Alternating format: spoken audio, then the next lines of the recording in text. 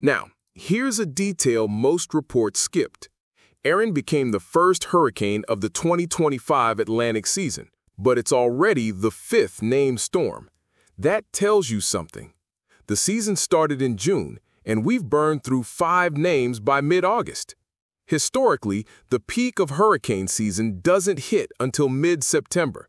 So what happens if we're already this active now? NOAA's latest forecast still stands. 6 to 10 hurricanes expected this year, with 3 to 5 becoming major storms. And get this, including Erin, there have only been 43 Category 5 hurricanes ever recorded in the Atlantic. This would be the 4th year in a row one has formed.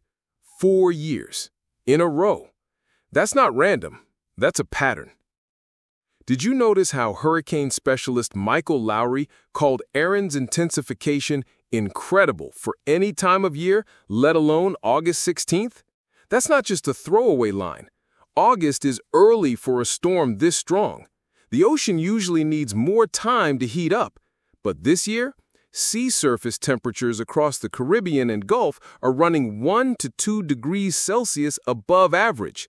That's like turning the stove up under a pot of water. It boils faster, and hurricanes feed on that heat.